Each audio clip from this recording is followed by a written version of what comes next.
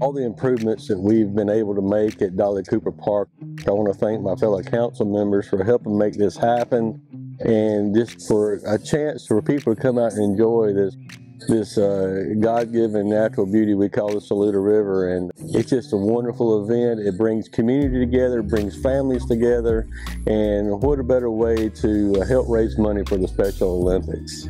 It's the dividing line between Greenville and Anderson County, so it's used by both. But Anderson County has taken such giant leaps to showcase this wonderful, natural, beautiful river that we have here.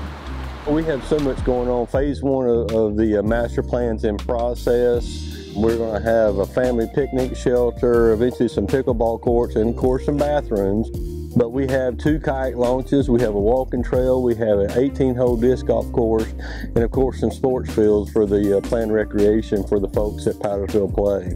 It's a lot of fun. It's gotten better over the years with the second ramp here. The rally offers a 9-mile or an additional 6 to make it a 15-mile. The river, with the assistance of Northbrook, Carolina, actually allows you to paddle the river and enjoy it at about 3 miles an hour. So the 9-mile, about 3-hour ride, the additional 6 miles adds 2 hours on top of it. So it's a great day on the river or a great half day. No, we're just gonna do the first leg and get out and eat and hang out and come back. The first leg is, it's a good float.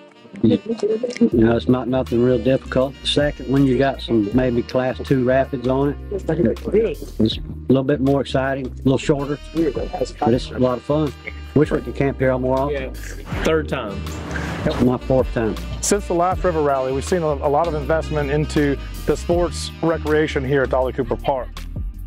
The ADA access trail, the secondary launch right down the river, it's really going to allow people to enjoy the day use out here at Dolly during this event and throughout the year. We're seeing new growth, new people moving in, and we're continuing to do work at Dolly Cooper. As soon as we finish the event today, we're going to get full tilt boogie on our new shelter that we're building up there. We have a master plan for the whole park, and we're trying to tick that off the list one part at another, but it's great to see everybody out here taking advantage of the Saluda River. We had a number of people who camped here last night, and everybody's having fun. We're just happy to be here. Well, the community is really coming out to embrace the park, embrace the destination facility that it is for the river, opportunity for all the green space.